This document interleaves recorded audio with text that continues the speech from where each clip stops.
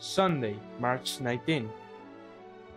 All those for whom I have affection, I reprove and discipline.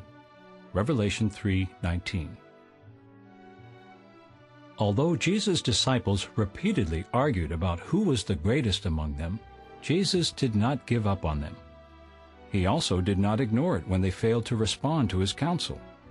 Lovingly and mildly, Jesus reproved them at a suitable time and place.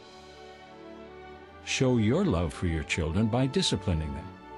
It is sometimes enough to explain why a certain course is right or wrong. At other times, a child may fail to apply what you say.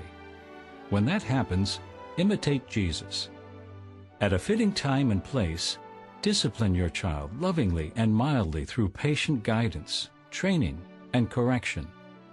My parents, they never disciplined me in anger or without explaining why I was being disciplined, says Elaine, a sister in South Africa. As a result, I felt secure. I knew my boundaries, and I understood what was required of me.